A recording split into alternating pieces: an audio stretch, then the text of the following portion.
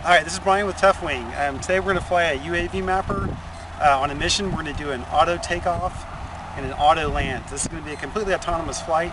We're going to fly around this field right here and come back and land. We have the wind in our face this direction, so let's get going. Alright, so everything, I've already loaded the mission in the airplane. So all I really need to do is I need to arm it with the arm switch. And on my transmitter, I have 3 flight modes available. The first one is stabilized, which is pretty much manual flying, although it's a stabilized mode, so you're flying it normally, but if anytime you let go of the sticks, it'll automatically level.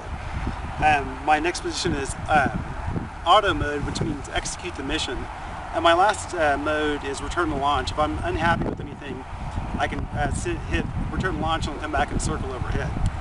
So as soon as I hit the switch, the motor's going to spin up, and I'm going to check and make sure my control surfaces are working properly.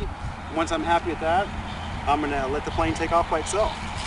So here we go, motor's ready to spin up.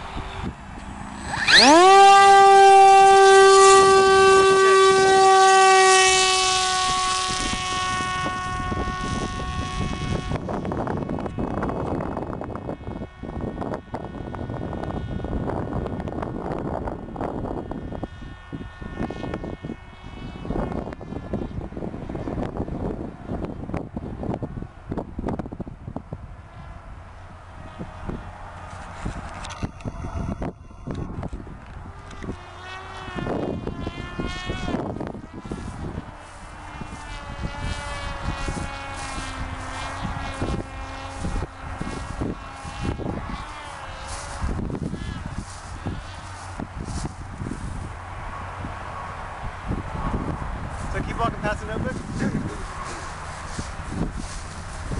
I assume it's going to keep going further. You can never see it again a little bit.